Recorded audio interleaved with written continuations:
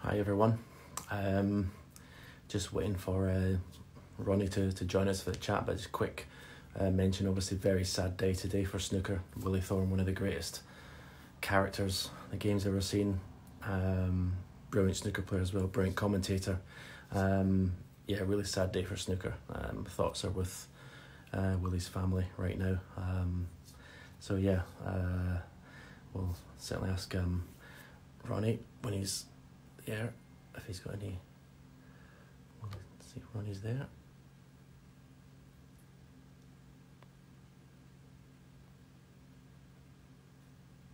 Not quite, not on yet.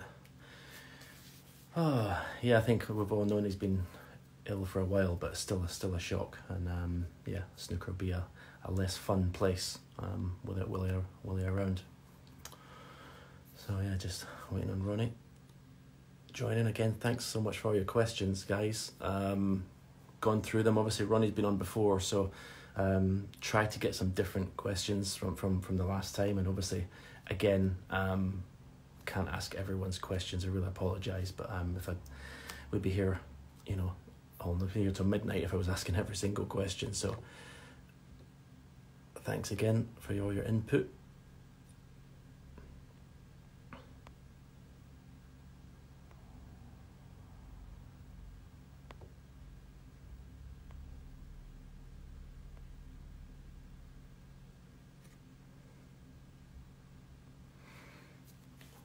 Still not here. Just watched a bit of that football. It's a bit weird with the fake crowd, but it was definitely better watching on that channel than the other channel with complete silence. It was it felt actually okay, I think. Cheers, Mr. Willie.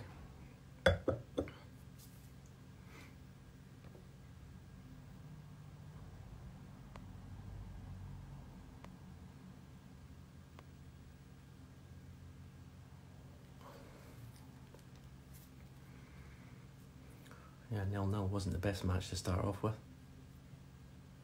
Tour Championship starts Saturday. We'll be doing it again from here, in my home studio. First matchup I think is Neil Robertson versus Steve Maguire. Top 8 players on this year's rankings. Ronnie won't be playing. But yeah, after the Championship League, which was amazing really, back to sort of proper tournament snooker.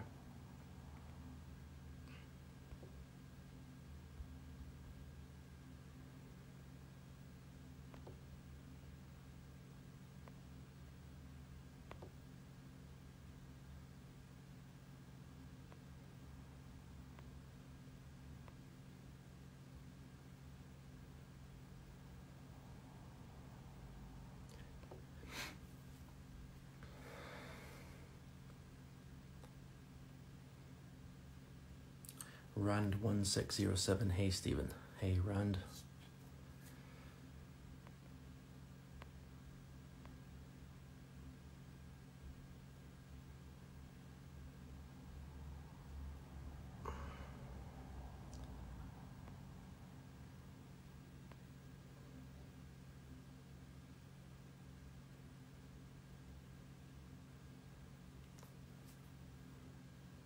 Ironwood 1986, RIP Willie Thorne, yeah. Andy Rainbow, hi Stephen. Hi Andy Rainbow. Nicholas 8044, hello. Will surely be missed, they sure will. Craig Mahoney 370, hello.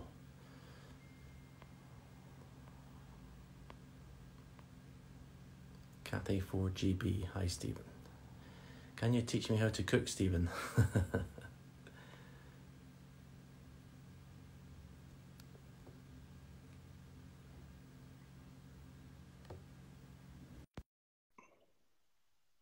People don't want to see that, do they? I think he's coming. How are you doing? Yeah, good mate, not too bad. Not bad. You alright? Yeah, not too bad. Sad day, isn't it, today? Really? What, with Willie? Yeah. I know. Terrible, gutted, absolutely. I know you were like really good friends with him, weren't you? Well, so was I, but I know you. He had a soft spot for you, didn't he? Yeah, I don't think anyone's got a bad word to. I mean, I know he's had his faults and everything through there, but I mean, we've all got faults. But he said, but who's got a bad word to say about him? Really, I mean, he's just one of them characters, isn't he? No, exactly. Yeah, good company. You know, just like I said, I said he's one of them. Like I was speaking to Andy Goldstein today. I said, like in the 80s, snooker was the perfect sport for Willie. Tobacco sponsors. It was like golf was today. It had a lot of glamour to it. I said, I'm not sure he'd have fitted well going down to Crawley Leisure Centre. No. Leisure Centre, he'd have been like, what am I doing here? He's definitely a big time player. Jimmy used to always say if he won the World Championship, he'd turn up with a full length mink coat and play every shot from his chair with a long rest. He wouldn't even get up. He was quality, wasn't he? Yeah. What do you have much to do with Willie through your career, or yeah, seen some of your exhibitions, didn't you? Or yeah, we done a week in Northern Ireland once where we just done just like every night just doing exhibitions, and obviously like I think I was doing the playing and he was doing like the half an hour trick shots and the gags before. Yeah, and I never heard him before, and then the first night I thought, what, it just had me laughing and laughing. Yeah. But night it was just the same gags and the same jokes, but I laughed every time, even when I was laughing before the punchline was coming because I knew it was going to say, but every time it was funny. Yeah. One of them, he could deliver it, fantastically well, Yeah. Did you ever play him as a pro? I think I played him a few times. I can't remember exactly. I think I remember playing him in Dubai once. You beat me in the semis. I think I played him like or the quarters. Right. But no, I didn't have many games with him. No. I think he was like on the decline then, Yeah. So what was the Championship League like then, Georgie?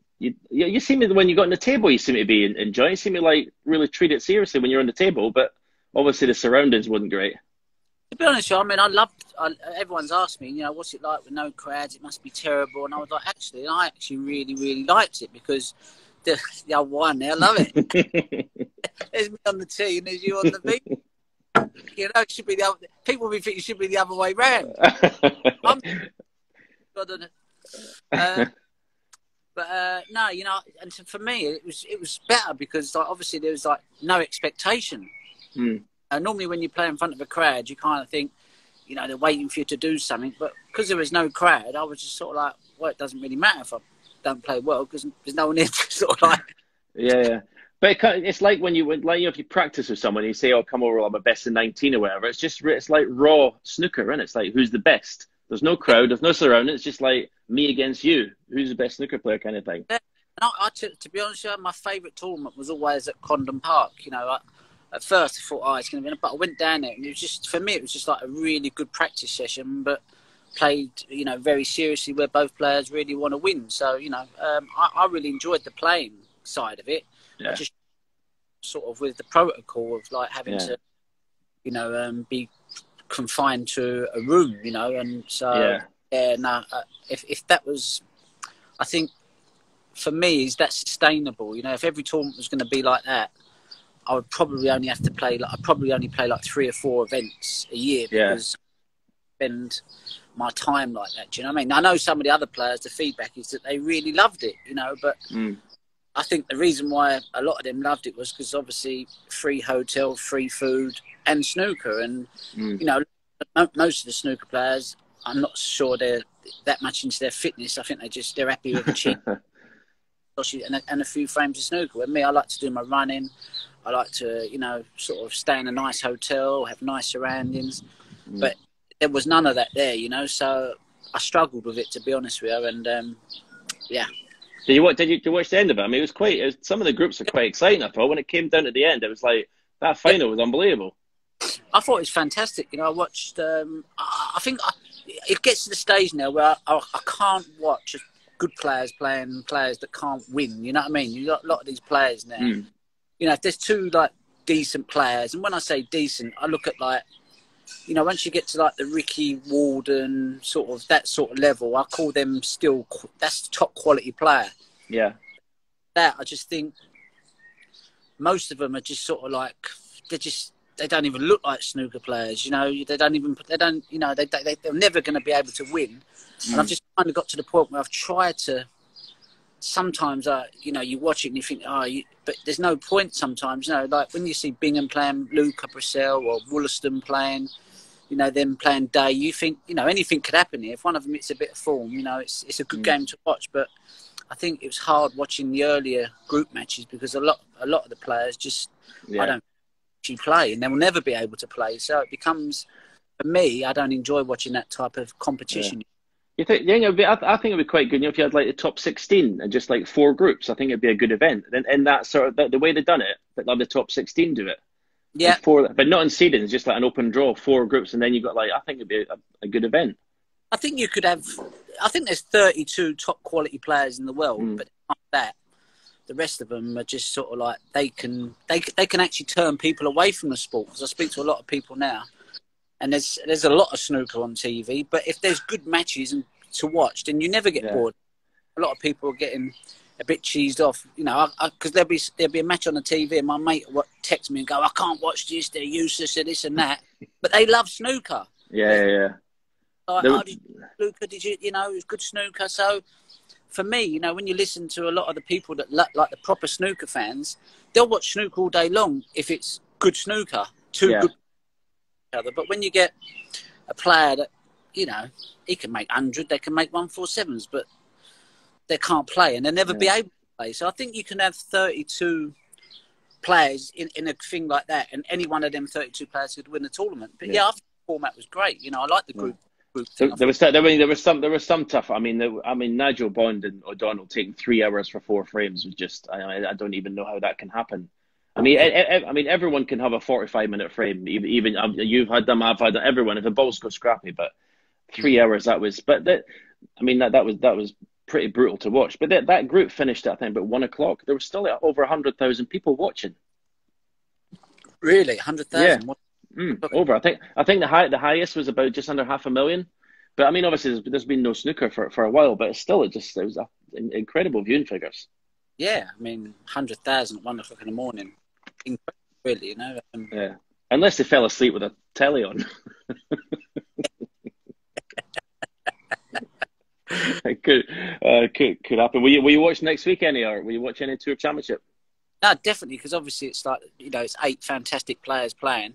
Every match will be a brilliant match. Obviously, it's been nice to have seen the best 17s because, nice to see them go head to head like that. But even still, best of 11s is still going to be fantastic. So I'm looking forward to watching the snooker. Yeah. Well, so when what are you going to do practice? When are you going to play again before the World? Are you going to wait until then? Are you going to keep playing or? The Champions League, I didn't pick my cue up, and in the last 2 days, I just played for like an hour each day. Yeah. I just leading up to that Champions League, I was playing a little bit, and it kind of like. I was getting a bit, if you don't do nothing, you can get a bit bored. So I just found just playing snooker for the fun of it without playing with any, just having a bit of fun with it, no pressure. So I think I'll continue to play just for like maybe an hour a day. Yeah. For 1 hours I play. If I go in there and after 20 minutes I've had enough, I'll just put my cue down, I think just at this time, it's you just got to just keep yourself occupied and just do whatever you want to do, Yeah. If the academy's open, will you go there in Sheffield and play before? I've said to myself since this lockdown, I refuse to go into another snooker club. Yeah. Not that bothered. If it gets back to normal, I'm going to play more competitions, so as hopefully more matches, and then I won't need to practice. And if I do practice, then like 45 minutes or an hour on my own will be absolutely more than enough. So the idea of playing more tournaments was that I could practice less, So I don't ever want to go into another snooker club again. Have you still got your barge in Sheffield? Huh? Have you still got your barge in Sheffield? No, I sold it. Oh, I did. I was going to say you'd stay there, wouldn't you, if you're going up there, but you sold it.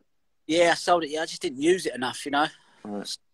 Just get rid of it. It was just a waste, really. One day, buy from snooker and I decide it's something that I want to do, go and live on the water, then, maybe. But at the moment, I just never got enough use out of it. But, I think Sheffield's definitely go ahead. So, we're getting up there. But obviously just wait and see what the protocol is, If it's going to be like teams, then, you know, if I crack up, you know, because of the lockdown, put you under. Yeah. You got to put your happiness and your sanity before snooker. But I'll try. You know, I'm going to go there and try it. Well, yeah, because the World Championships, because you have to do a test before every match there, right? At Champions League, so you won't have to do that at Sheffield every single day, surely. That's the thing. I mean, because the first test I had in Milton Keynes was fine, but the second test they done, he must have shoved it up my nose so hard and up so high that I watched Ian Poulter do it on Instagram today. It looks horrific. Yeah, but he ruptured my nostrils, so basically I had a runny nose for 2 days. Right. So when I was playing, I was just constantly sniffing, and it was just like dribbling.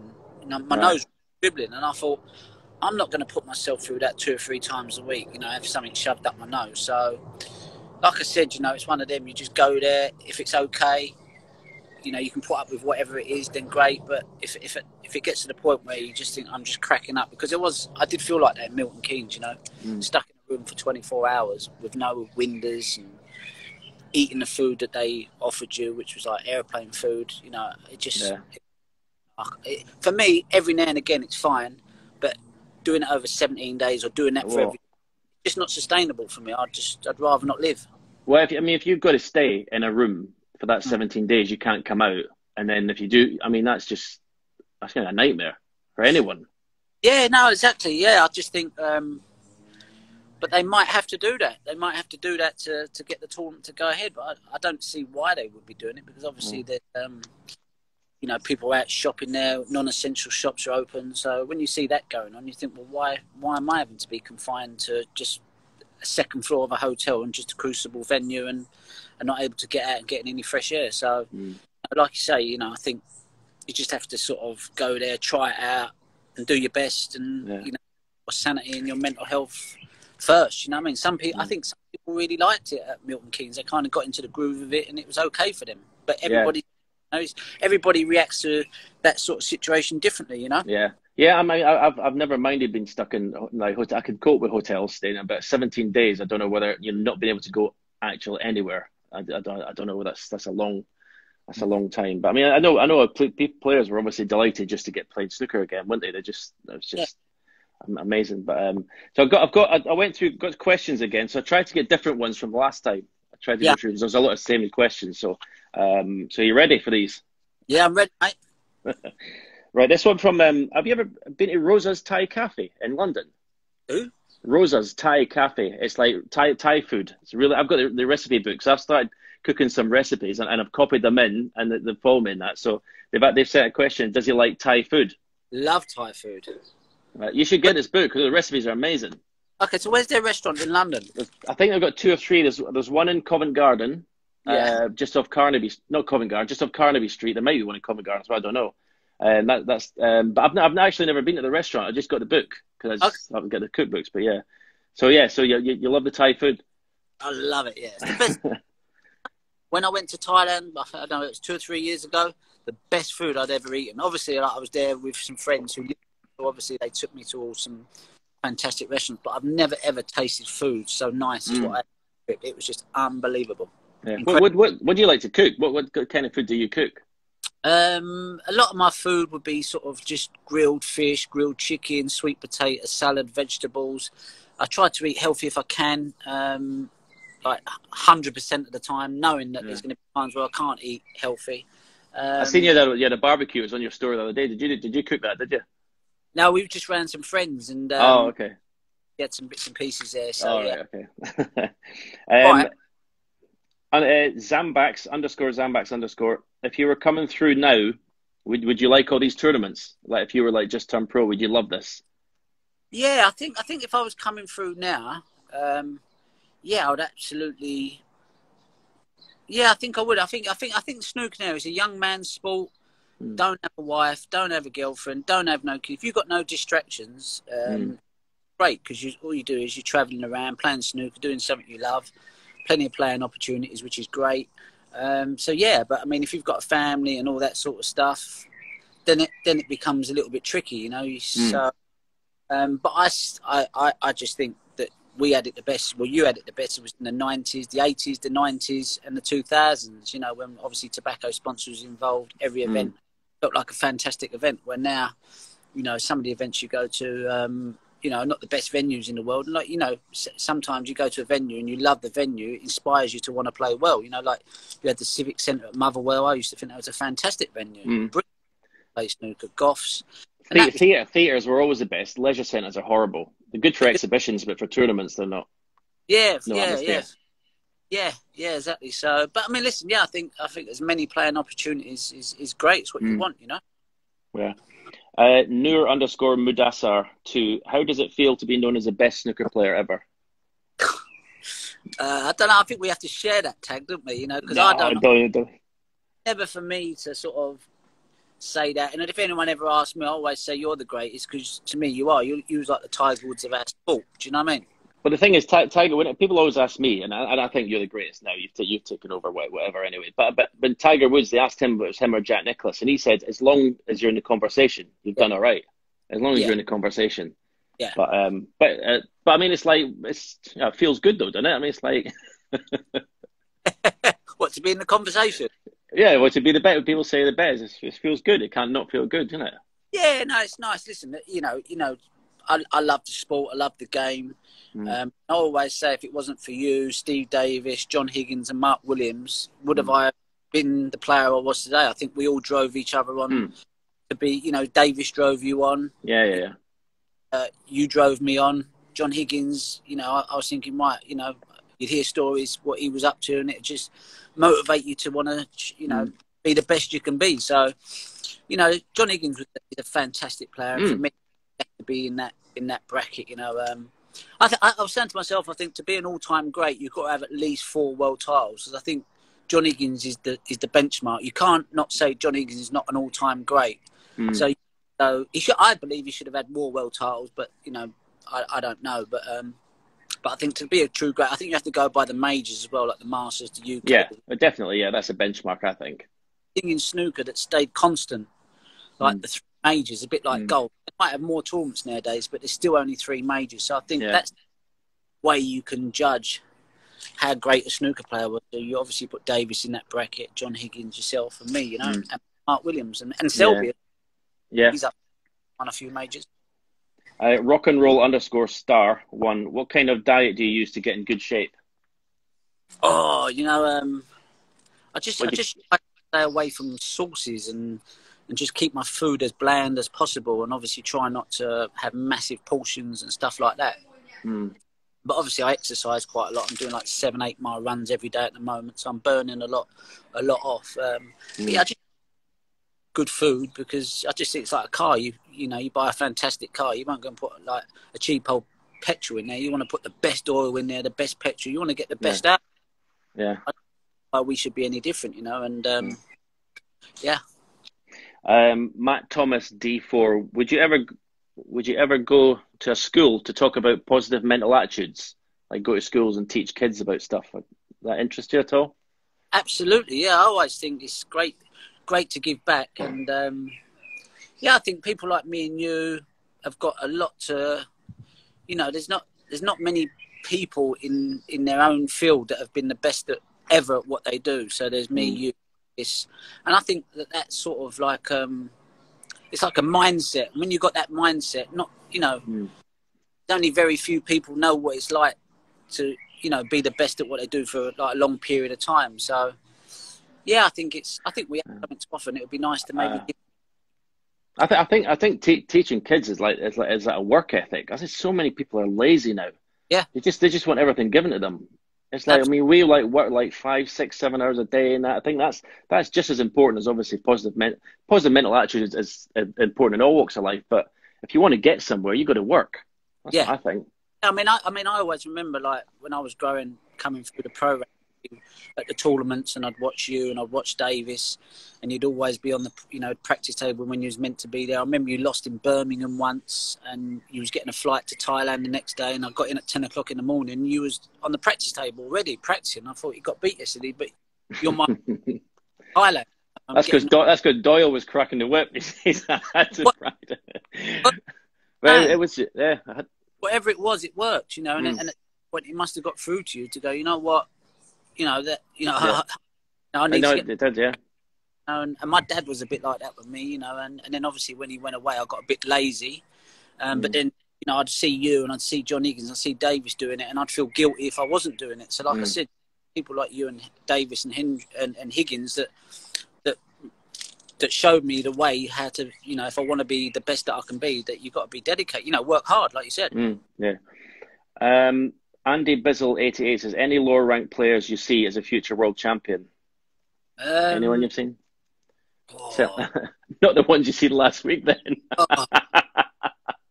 No one. I think there really isn't. Listen, I've not seen anyone come through. I mean, the young Chinese guy is good. The left-hander. Yeah, he seems very talented. But I mean, in terms of UK players, I don't know the scene, the amateur or the professional scene down the rankings. So I don't know. Yeah, I mean, there isn't really. Do you know what I thought was who could be good?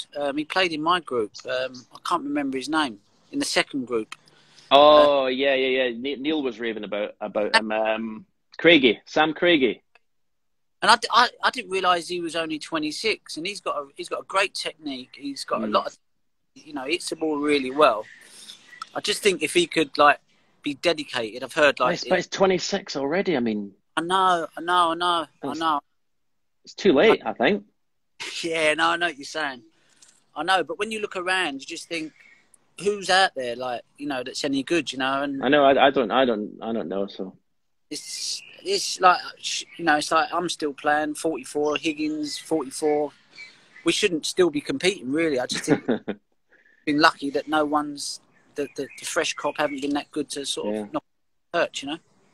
Kian Lynham 241. If you could achieve one more thing in snooker, what would it be?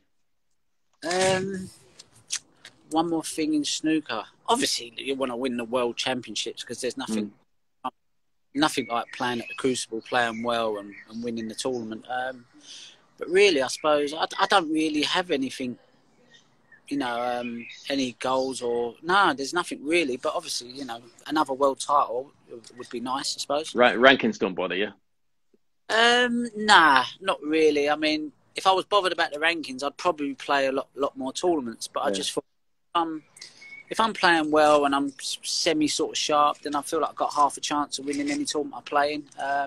Obviously, I don't want to drop down the rankings too far because that's, you know, rankings don't lie. So, you know, as long as I'm playing well, competing, like I said, I want to play a bit more next year if I can, just to sharpen my game up a little bit more and and where it takes me. Danny _Swagman. If you could replay one match, which one would it be? Which would it be?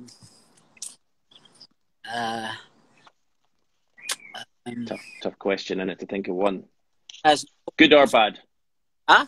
Good or bad? A loss or a win? What do you mean? What do you mean? If you could play, well, that's right. You play any game again. I'm just saying it could be a good match, it could be a bad match, it could be like. I think for me, the match that I'd like to play again would be Selby in the 2014 final because I'd play it different. Right. Okay. I would have done everything I could have done to not get bogged down and just see if I game open. Because when I look back about it, I thought I got sucked into his game, and it wasn't until after that game that I thought, I might lose to you, and I probably will lose to you again, but it's going to be on terms. And if you're going to, I'm just going to blast them open. You can have that one, but I'm not getting sucked into like 8-9 frames where it takes like 50-minute frames because it destroys you, you know. So it was because I was in the studio and in the commentary box, and it was like every frame that you got in first, you won. Yeah. And then if you didn't get in first, that was it. It was his frame. It was unbelievable. I tried to compete with him and like play that sort of game. I could see that. Yeah, you could see that. I don't want to but then when I sat back, I thought that I just kind of like lost my own rhythm. So I'd rather lose 3 frames on a spin, but keep my own rhythm. Yeah. Because I know at least given a chance, I could go bang, bang, bang and win 3 frames back to back. Yeah.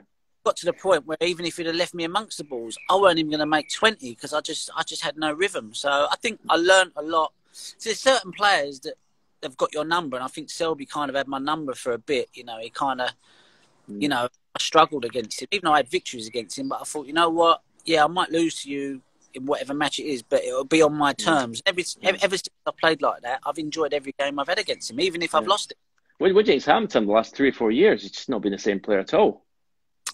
Yeah, I mean, I just think just people come. I mean, he was number one by a mile. Yeah, yeah. And then was just maybe he just got too comfortable. I don't know, but do you know what? When we think this is like an easy game, and it's not an easy game, and you think like, and he thinks too much about it as well. I think he goes too deep into it. I think.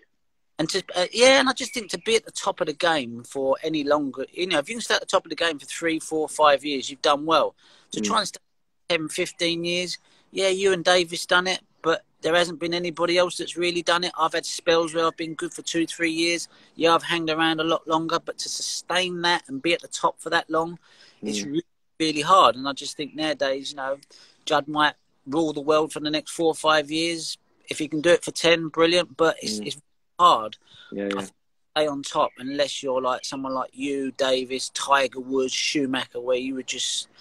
It took a generation to catch up. I think what you were saying earlier about having families and having wives and everything. I think with Judd, I mean, I don't want to tell people to run their lives in that, but if he stays single, just him and his brother, that would be massive for him. I think, and how much he's going to win the next few years. Absolutely. I think, he's 30. If he can stay single, like you say, and just travel, which I think he will. Because you have to make sacrifices. You've got to be ruthless if you want to be at the top in any sport, not just snooker. Actually, it's not a bad life being single and, just playing sport and doing what you want when you want to. Seems to think, I've got to be into a relationship. But really, if I could have had my time again, I'd have probably stayed single forever and just been selfish and just sort of like, But it is, yeah. But you have to be selfish, and it's affected my life. It's affected like Steve's life. So many sportsmen you see, and it's affected their life because they're so single-minded to get to the top. And unfortunately, that's you can't do it any other way. I don't think. No. But you got to be ruthless. You have to be, yeah. Oxley 95. If you could be a professional at any other sport, what would it be? I think I'd like to have been like a Formula One driver. I always had like driving fast, like a bit of an adrenaline buzz. Yeah. You drive mental, don't you? You drive really fast, don't you? I used to. So many times that I went and retook my test again. Not took my test, but I went to this driving instructor who just kind of just ironed out all my faults.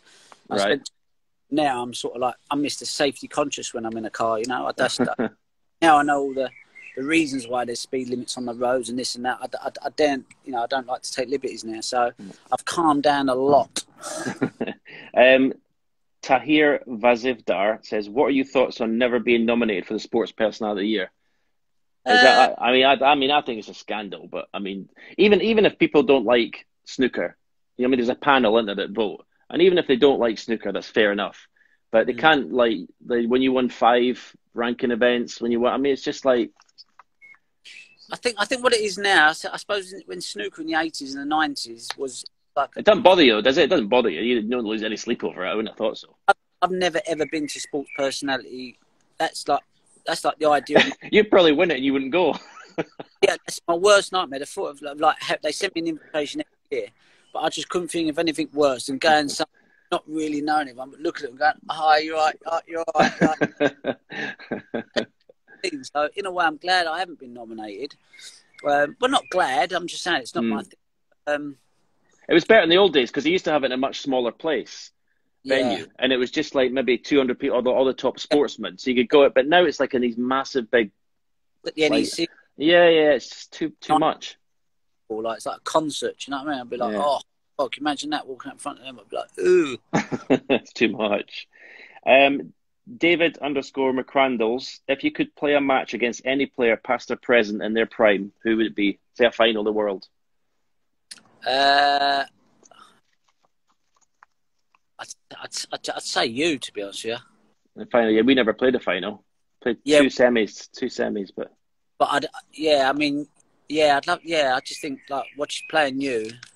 I mean, you gave me some like big hidings. I remember early in my career, you were like, vice versa. I played once in the Dr. Martens League, and you had like 146, 140, 130. I just sat there, mate. Honestly, I just wanted the ground to open up and swallow me. There's some players that can do that to you. You were one, John Higgins is one, and possibly Judd Trump. Where you can just totally smashed to pieces and you haven't really done a lot wrong, you know. So I wouldn't want to play you in the World Championships if it was like that. But if we were both really well, then I think we had a match once in Torquay in a final televised. But I remember playing you there, and we both played really well. So favourite matches because we just both went for everything and cleared up if they win the first red winning, you know. Dr_Vahid_Shirazi, tell us the secret of his Q action. Do you think your Q action's changed? The secret of your Q action. I've got about 50 Q actions. I've got a few. When Griffiths was coaching me, he used to say, "I can't believe you win like a tournament. You win every match. You had a different Q action." I know, man, honestly, I'm a lot better there than I used to be. But honestly, I've had nightmares with like. I mean, I can't even watch myself play sometimes because I watch it and I just think, oh yeah, I don't like that. I don't like this. So I don't myself anymore. But yeah, I've had so many different Q actions, and I just think that's just part and parcel of us. You know, you're always tweaking about, and sometimes when you change, sometimes it's no one would even notice. It's only you, so it might be using this finger that, or I'm a bit more square on, or I'm a bit more shorter. So although you think you've made a change, you probably haven't really. It's just more psychological. Yeah. What amazed me when you play a match and someone say, "Oh my God, you're queuing well there," but you feel inside you were like rotten. I mean, the 147 I made against Bingham. I mean, I played about 5 good shots in that 147, and everyone's like, "Oh my, that was unbelievable." But I was like, I'm having to try so hard to pot the ball because I know I'm queuing like an absolute. It's horrendous. Honestly, again, when I played Ali Carter, I think I made 5 centuries in the best 9. One of them was a 147. I thought, I know they're going to ask me what I thought. I went, I said, I just didn't feel like I was queuing that well. And got his head, but actually, you know, I wasn't. But you know, for some reason, they went in that day. You know. Who do you reckon's got the best Q action? Who do you think's got a great Q action? I think Neil Robertson. I'd have to say he's got the best. Q. Do you know what I mean? He's just sort of like, he strokes the ball well. He doesn't move on the shot. I think Judd hits the ball more powerful and accurate than anybody. Yeah, huge because it gives him an advantage to play shots that no one else can.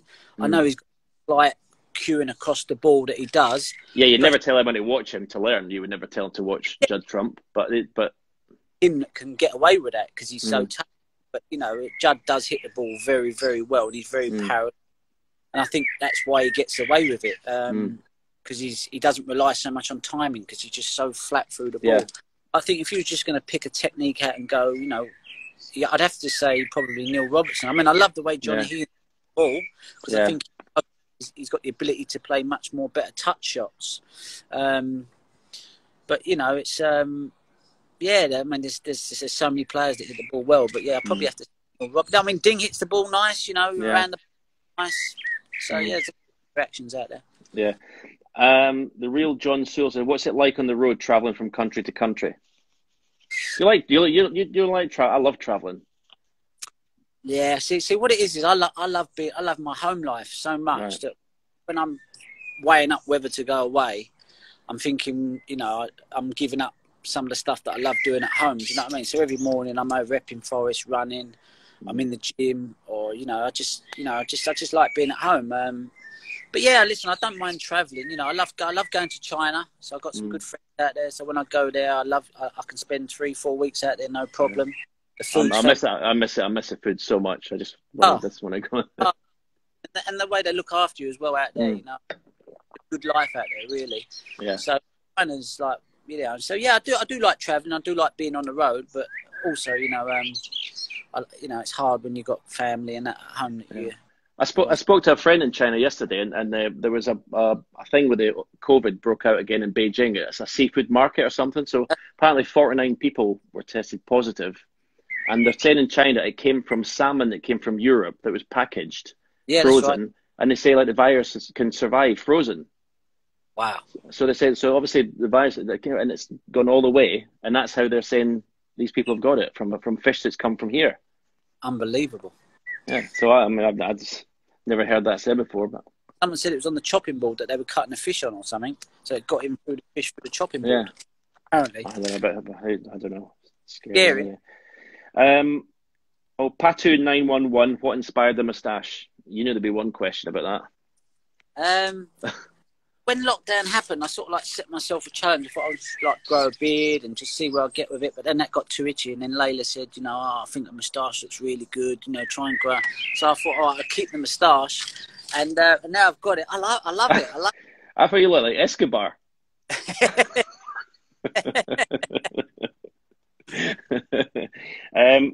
Sullivan. Danleyson147. How much do you like the loud shouts from the crowd? Like again, you know, that brings its pressure in itself. You know, like I remember I played John Higgins in Scotland once, and I had everyone against me, and I thought, oh, actually, I really enjoyed it. You know what I mean? Because you want to go in there and, you know, silence the crowd in a way. And I played Doherty as well in Ireland, and I just think it just G's you up so much more. And when you got the crowd on your side, you kind of like, if you don't come through, you feel like you've let them all down, you know. So that's like self, which I feel, you know. Yeah. So listen, I love the support that I've had from the snooker fans all over the world. And you know, I've enjoyed I've enjoyed my snooker, and I'm glad that they've enjoyed watching me play too, you know. Yeah, I remember when I used to play Jimmy in the finals of the world, and obviously he had 95% of the support. And they were booing me and everything, but I loved it. I was just like, I'll stick it up him. But I always thought when he was struggling and they were still cheering him, I thought that's worse pressure.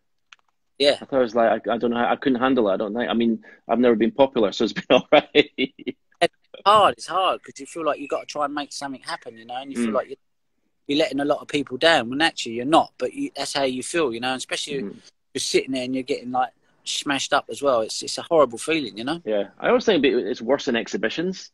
You know, people have paid money to come and watch you play, and they want to make you make centuries and everything, and then they're like, "Come on!" And then you start missing, and you get the odd cut in exhibitions. Yeah. And then there's like, and then you're under more pressure because you're like, I would say there's more pressure in an exhibition because they literally have paid money to come and see you. Yeah. My Friday night. They ain't give us a 147. So, way, I always say that there's more pressure in exhibitions. So, but then in a way, there's less pressure because obviously, like tournament snooker brings a different kind of pressure. So, I think sometimes the snooker fans, if you go into a snooker club, they just want to see you.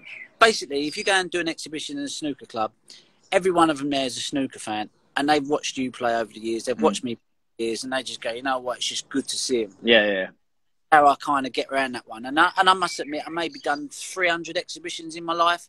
I might have stunk the place out once or twice. Do you know what I'm saying? Yeah. So on the whole, they just kind of like, they've supported you all your life, and they love snooker. So just to get them for them to see you up, and they just want to touch you sometimes. Yeah. I know that's. But it's. They appreciate, you know. The last maximum I made was an exhibition in Wales. It must have been about 4 years ago for it. But so I played 8 frames. It was like a conservative club or something. There was only about 200 people in. But the first 7 frames, I'm not kidding you, I couldn't make 30. It was embarrassing, honestly. I was I wanted to leave. I would say, I'm sorry, have your money back. I was like, and then I made a maximum in the last frame. Couldn't believe it. Came from nowhere. It was unbelievable. And then that's all I remember. It's like. But the way you've got to look at that is like Maradona walked in a room. Yeah, he might be overweight, but he's still Maradona. I'm still going to go, look, that geezer was like the greatest footballer that's ever lived. And that's the way people will look at you. You might not be able to make 30, but they'll go, you know what, he's a 7-time world champion. He was like unbelievable. That's what they say. Yeah. But I know, and I had to learn how to kind of turn that around because I was like, that's why Steve Peters helped me out a lot because I was so hard on myself. He was like, listen, you can't play well over there. They just want to see you. And I was like, really? I know. Yeah. So you kind of like have to turn it around sometimes. You know what I mean? Yeah. Do you still speak to him? Yeah. I've got him on speed dial. You know, I have to have Steve. Like, I was on the phone to him like 3 times a day while I was in Milton Keynes. I was like, Steve, just go home. Go home. Kestas Stoney says, at the end of your US series, you said you had a newfound respect for pool. How so? Yeah, I mean, listen, like a lot of people look at it, they go, oh, the big pockets, you know, you can't miss and you can't this and that. But it's just, it's a different game, you know. I was playing shots where I thought, oh, I've left that safe, and he's coming off cushions and potting the ball, and I'm thinking, no, At first, I thought that was lucky, but then, like, when they're doing it frame after frame, there's a skill involved. And you watch someone like Ephraim Reyes play; he was like unbelievable. He's like a genius. He could play snooker, billiards. He was just that talented, you know. So, yeah, it's a different kind of sport. But I always think, you know, if a snooker player dedicated himself to 9-ball for a year, 18 months, whatever it was, clean up. You clean up, yeah. But I always say, because I play a bit, but you've never played Chinese 8-ball, have you? Never played it. I'd like to play it. Yes, I think it's hard. I think it's the best form of pool because it's you need to like have a bit of knowledge and taking balls off cushions and stuff. But it's all about patterns, and I've played it, and like I've potted one off the break, and you only got 6 balls to pot, and you start to play like snooker type shots, positional shots. Then all of a sudden you've got you've got no man's land with 2 balls to go, and you think, how's that happened? Have you ever spoke to a pool player about how to read a pool table, how to clear them up? No, I mean, I've spoke to like Gareth Potts and Chris Mel when they've been over in China, but I've no incentive to get that good at it anyway. But look at clearing up a table. Yeah, they work from the black to the last ball to the one before. Do you see what I'm saying? They don't. Yeah. It's patterns. Yeah. Really? They went. Yeah, that's got to be my last ball to get on the black. Yeah. I didn't. I couldn't. As soon as I said that, I was like, wow. No wonder I like. You know what I mean? Like, yeah. No, the pattern's right. Let's see, because what's the time? 45. Dima, trying to his name, Dima. I don't know. When you get apologise, by the way, who his name is. I've just absolutely ruined it. When your game is rusty, how do you recognise it? What's the first thing you notice? Cue ball control, or just missing pots, or rusty? Do you know what? For me, I never feel rusty. Even if I've had like 3-4 months off, I go on the table for the first 2 no, you knocked a ton first frame last week, didn't you? Just like 3 days, I think I feel like, hold on, things ain't quite right. So I have to sort of like fiddle about, and all of a sudden I start hitting balls, and then okay, I'm on it. And then the only time I feel rusty is when it's not like I don't feel like I'm playing well. It's just that I feel like when I go into a tournament, and I haven't played any tournaments, and everybody's played like 6-7 tournaments, I then notice it because I feel like I'm on pace, and I feel like I'm second to the punch, and then I think, why am I like struggling? And I feel like I'm playing all right against this guy, but I'm struggling, and that might last like 2 or 3 tournaments, but by the 4th tournament, bang, I'm beating them players comfortable and easy. Yeah. So the only time I feel rusty is when I haven't played enough matches. You know, I'm in practice mode. I feel like I'm queuing well. A bit careless. I'm a bit lackadaisical. You know, you just kind of.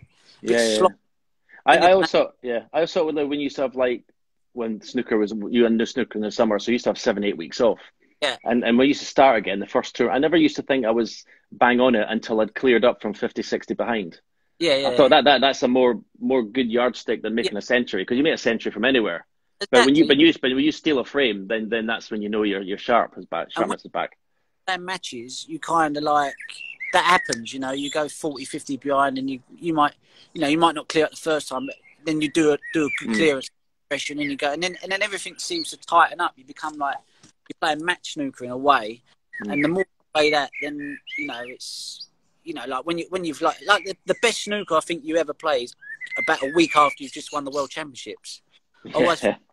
World Championships. I have a week off. I go and do some exhibitions. I play 9 frames and make 9 tons. One of them being a max. But it's because you've got that 17 days behind you. You've just won the world title, and you just feel like, it's like the peacock. The feathers are out. You got the mink coat on. Yeah. Pumped up. So. Jaffet Thunadkat says, how many cues has he owned? For me? Many cues have you gone through in your career? I've probably gone through about 5. I think it's about 5 cues in my career. Okay. Which is quite a lot, really, because I think when you get a cue that you like, you think, oh, right, I'm going to keep this for the rest of my life. But I think like you, when your cue got busted up, you tried a new cue out, and you said, I wish I'd have done this 10 years, because they've got so much more power, these new cues. Yeah. So, yeah, I think sometimes it's good to have a change of a new cue, just to sort of give you like the motivation to want to play again. Do you know what I mean? Yeah, definitely. Looking for new ways to reignite that love for the game, Yeah. Underscore Alali 07, Ronnie 2012 versus Ronnie 2020. Who wins? 212, I think. Really? I think Ronnie 2007, 2008 beats Ronnie 2012. Right. I'm my best snooker in 2007 and 8. I won the UK, I won the Worlds.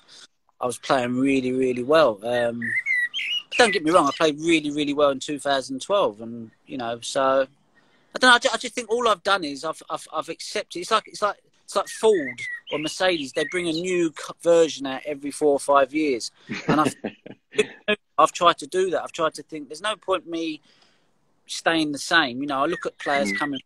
They do that better than me, so I've had to reinvent myself, remodel, change a few things in my cue action, try and sort of improve myself. Do you think a better winner now, though? A better match winner now, though? Yeah. I think since working with Steve Peters, he's kind of turned me into how you was. You know, if you wouldn't need Steve Peters because you fought right. You know, where me, I was a bit too emotional. If it was good, yeah, it was great. If it was bad, I was like, oh, I want to get out of here. And that's the wrong attitude to have. And I've learnt now just to suck it up, whether it's good or bad.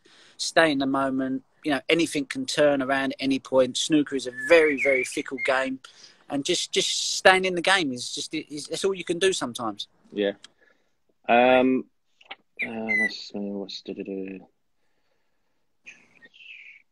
Eden Sharaf 147. It must be the pro. This is a deep one. How would you define your personality as a human being? Define my personality. Oh dear. Well, how long have we got? I don't know. I don't know. A bit of a rebel, I suppose. I don't mean to be a rebel, and I sometimes think, why am I not a conformist? But I was like this when I was at school, even when I was 10, 11. You know, I just wouldn't listen to anybody. If someone told me, right, they've got to do that, I'd be like, nah, mate. I just didn't have it in me to do it. So it's not like you know, a lot of people say I'm an attention seeker. I just don't like being told what to do. And the minute someone tells me what to do, I'm like, fuck you. You know what I mean? I'm like, I just can't deal with it, you know. So I wish I wasn't like that, but that's just how I am. Have you, say, when you're doing other things like running or what other stuff, have you got the same will to win, the same as in snooker, or is it just in snooker you've got that? Yeah, for me, I just want to be the best that I can be, and I sometimes think, I don't know how you felt, but did it bother you if you played well or not? Or was it just about getting the win? It's a hard. I mean, getting the win was good, but I had to play well. Really, I didn't enjoy it the same. I mean, but to me, the win was the most important thing. Yeah, that's why I stopped so early, because it was like I couldn't win anymore. I couldn't. Well, it's both. I couldn't win and I couldn't play, so it was like double trouble. I said, like, for me, I've played tournaments, played terrible, won, and felt like suicidal. I said, but I've lost matches and played really well and thought, yeah, I can't wait for the next tournament. Yeah. And for me, how did I play? Which is the wrong way to be, because it's like, and that's why I've changed. I'm a lot more like you. It's about the win. It's about sometimes getting through, getting the job done, live to fight the day.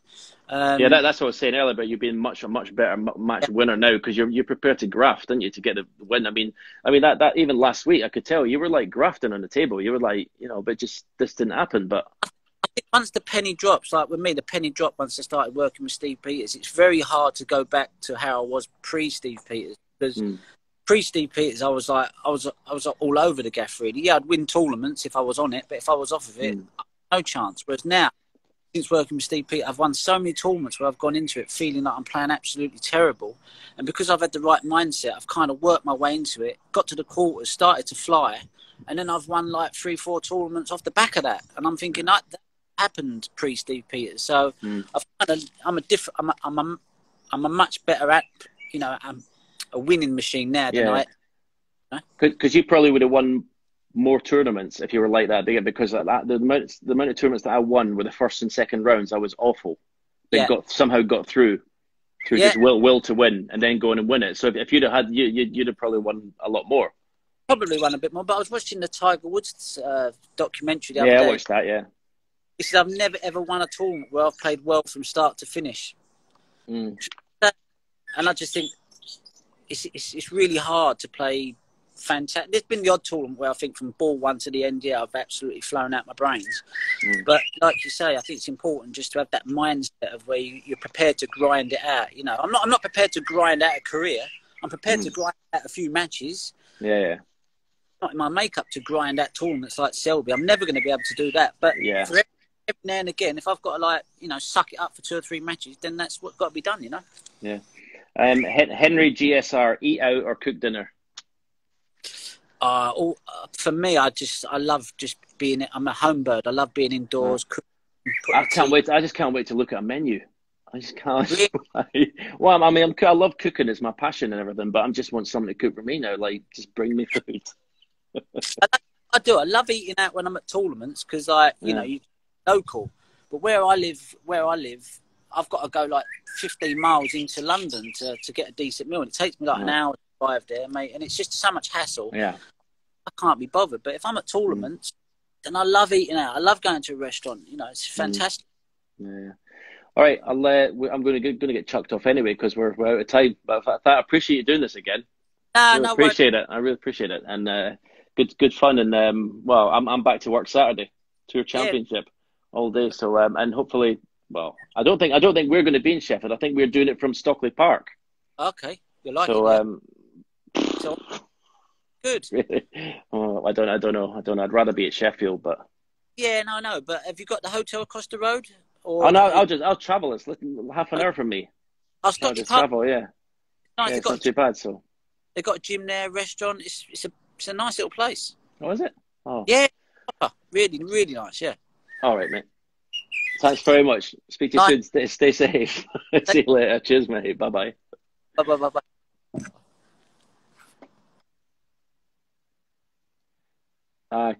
Cool chat there with Ronnie. Went on so long, so many questions. Once again, guys, thanks very much. Couldn't do it without you. Apologise to anyone who never had their questions asked. But hopefully see you soon. Tour Championship starts Saturday, ITV4, 1 o'clock. See you then.